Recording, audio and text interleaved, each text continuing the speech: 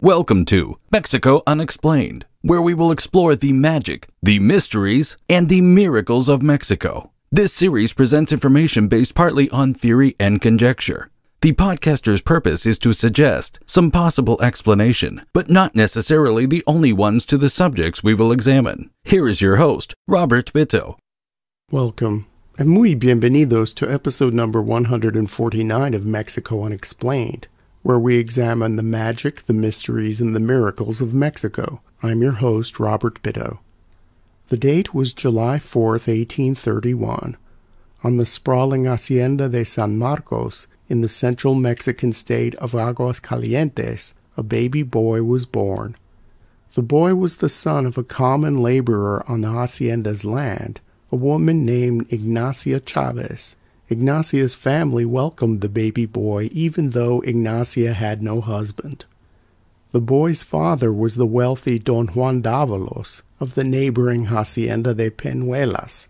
Ignacia named the boy Juan in honor of his father, but because he was what was termed at the time a natural child, baby Juan could not inherit his real father's name or any of the wealth associated with being a Dávalos by blood. The young Juan Chavez would grow up on the neighboring hacienda forever feeling frustrated that he could not partake in a life he felt he should have had, living in the opulent ranch house and having command over land and laborers. Instead, the life that Juan imagined he should have had was lived by his half-brother, Romualdo Dávalos, whom Juan often saw riding his horse on the hacienda lands like a young prince. Juan's frustrations and his feelings of thwarted greatness made thoughts of being a hacienda laborer unbearable to him by the time he was an adolescent. Sometime in his late teens, Juan Chavez took up with a small band of miscreants and left the ranch lands for a life as a petty highwayman, robbing travelers throughout the state of Aguascalientes and into the neighboring states of Jalisco and Zacatecas. By his early 20s, Juan Chavez was well on his way to becoming a legend in central Mexico. He had teamed up with other local legends, Dionisio Pérez and the Spanish-born Máximo González, and with these two, Chavez's raids became more daring and bolder. His band of outlaws started looting businesses and homes of towns in broad daylight, not restricting their activities to small farms or rural backroads. The Chavez bandits even rode into the capital of the state, also called Aguascalientes, and burned down the municipal archives in 1862. By the early 1860s, the downtrodden and poor people of the state began to look up to Chavez and admired him for trying to upset the status quo by going after high-profile targets among the government and the wealthy elite. Juan Chavez had a keen knack for evading justice and had spent well over a decade successfully dodging local and federal authorities. Around campfires throughout central Mexico, people began telling stories about him and sang songs to this clever outlaw. The many legends of Juan Chavez and corridas sung about his exploits survive to this day, not only in Aguascalientes, but into the broader Mexican national culture. The press at the time had two nicknames for him, Ídolo de las Beatas or Rojas de los Mochos. The first nickname, Ídolo de las Beatas, or Idol of the Blessed Ones in English, came from his rejection of government reforms restricting the power of the church in Mexico. The second nickname, Rojas de los Mochos, has no easy translation into 21st century English and may loosely refer to the bloody end of a butt of a rifle. The liberal press at the time painted Juan Chavez as a conservative, which he was. The legendary bandit seemed more aligned with the political beliefs of his natural father, the hacienda owner Juan Dávalos, and the landed gentry of the area which disliked ever-increasing control from the central government in Mexico City. Banditry has existed throughout Mexican history in times and areas in which highly unequal socioeconomic conditions existed combined with lax government law enforcement. Much of rural Mexico in the 19th century was left to fend for itself, and besides the clerical class, there were basically two classes of people in most of the Mexican countryside: the landed gentry and the peones, the landless peasants who worked the land in a state of semi-servitude. Many clever men of low birth but with high ambition turned to banditry to become upwardly mobile and gain the wealth and status afforded to others by mere birth. The bandits became legends because many landless and powerless people in the countryside desired a better life and to break free from their circumstances but didn't for one reason or another. Bandits, while often violent and outside the law, became folk heroes, a resistance made up of ordinary people fighting an unjust system in all of its dimensions. Local governments in Mexico tried combating banditry, but it was an uphill battle. Juan Chavez's own state of Aguascalientes issued a decree in October of 1859 compelling hacienda owners to do their part in helping keep the peace in the rural areas. The state required each hacienda owner to assign a contingent of men, quote, to protect the security of the respective farms and to constitute a useful force to carry out their defense and persecution of the bandits, end quote. It took a year for Esteban Avila, the governor of the state of Aguascalientes, to enforce the rural militia law. The hacendados agreed reluctantly to contribute 3 or 4 men apiece to form what was called the reform squadrons. These forced volunteer squadrons proved ineffective. Governor Avila came up with a new plan by 1862.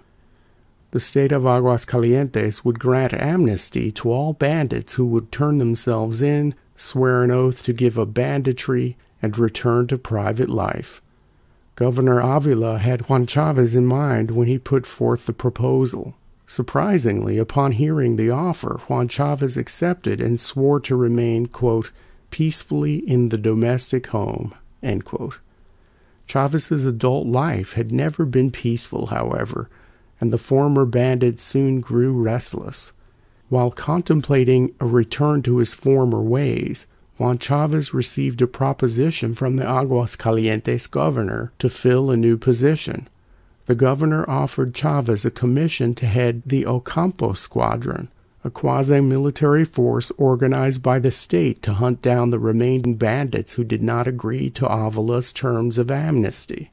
In another surprise, Chavez accepted this, and the once chief bandit of the state of Aguascalientes became its chief bandit hunter.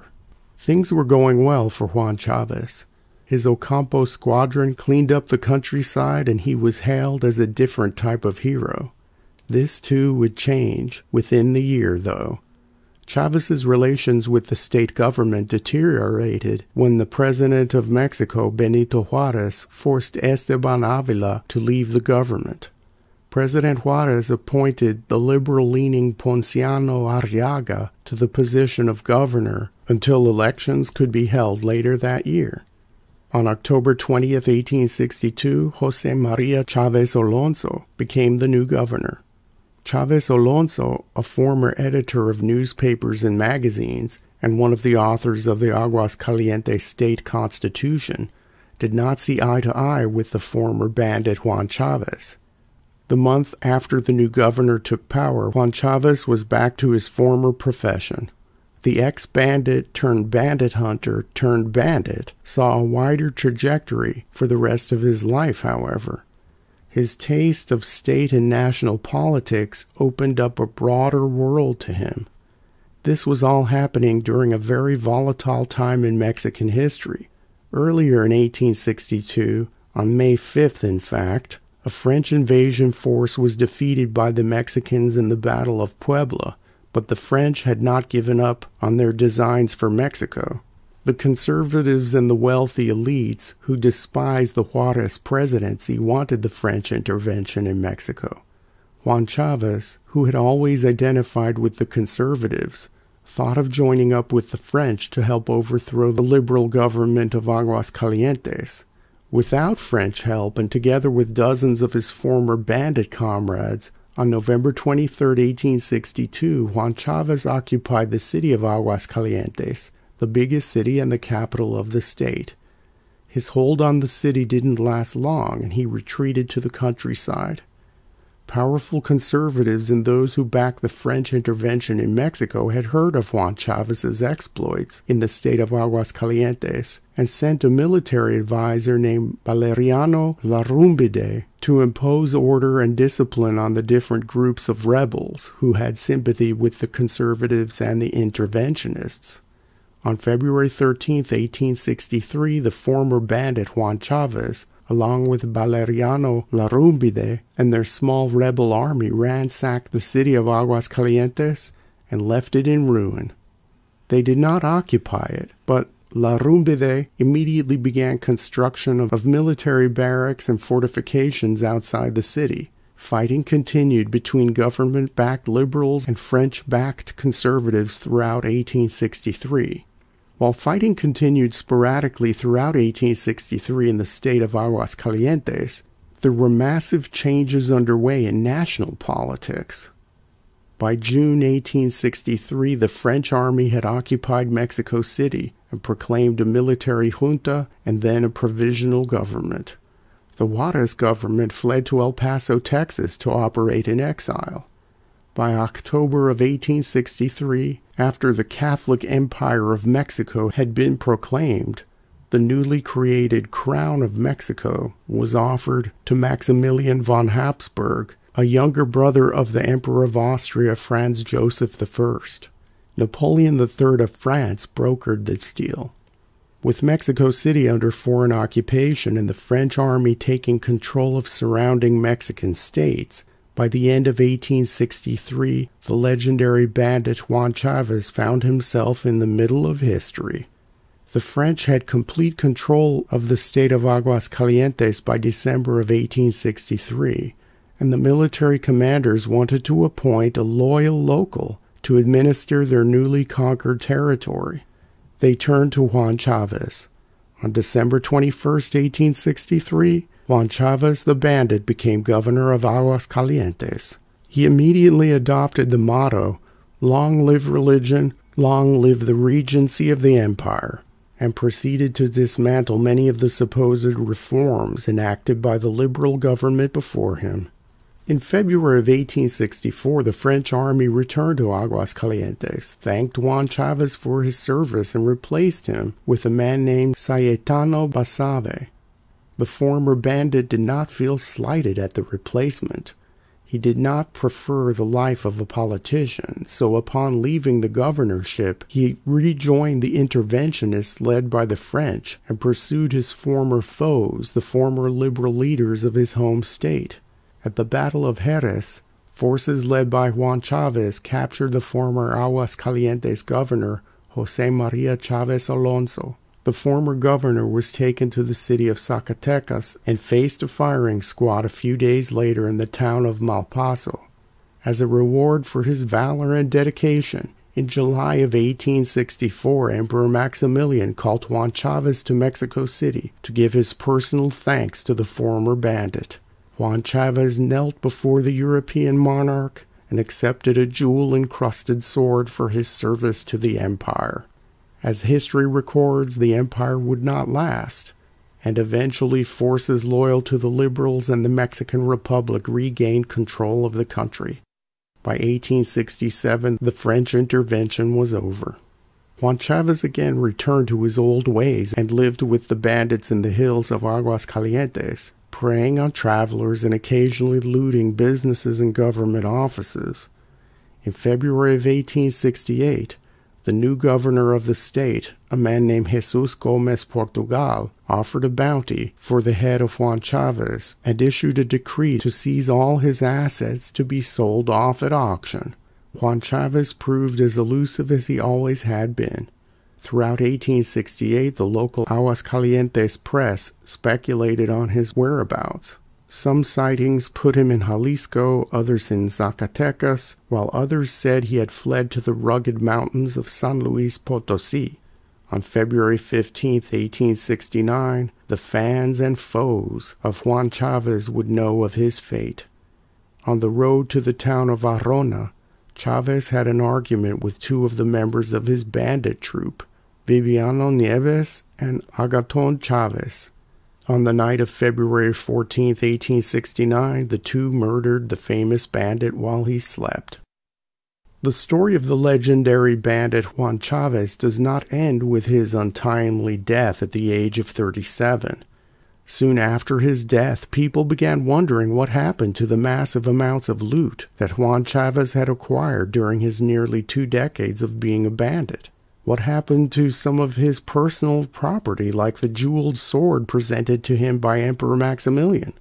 Rumors swirled around Aguascalientes and the surrounding states, and only grew more intense and more far-fetched over time.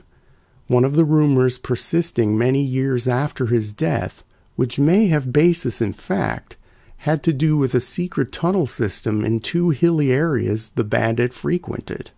The stories came out decades after Juan Chavez's passing, mostly coming from deathbed tales from former bandit associates and surviving relatives of those who rode with him.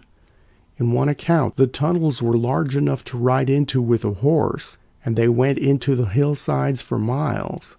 While this supposed tunnel network may have been a system of yet undiscovered caves, some have speculated that the tunnel system belonged to a lost indigenous race, or even an underground civilization of surviving ancient Maya. The tunnel system explains the ease by which Juan Chavez eluded authorities during the height of his bandit days. Many treasure hunters have tried to find these secret hiding places with no luck. Perhaps Juan Chavez gave orders to his associates to seal off the caves in the event of his untimely death. Perhaps the tunnel system is just part of the ever-growing legend of the bandit. We are still left with unanswered questions regarding the whereabouts of the loot, if there was any hidden treasure to begin with. The secret wealth aside, Juan Chavez remains one of the most little-known but fascinatingly colorful figures in all of Mexican history.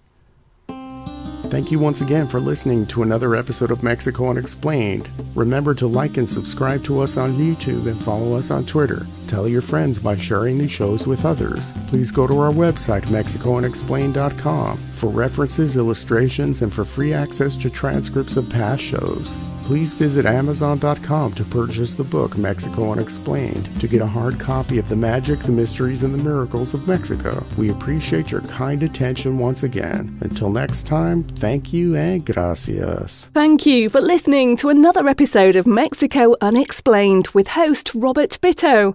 For show summary, relevant links, and commentary, please check out our website at MexicoUnexplained.com. Like us on Facebook and be a part of the conversation. Adios and hasta la vista.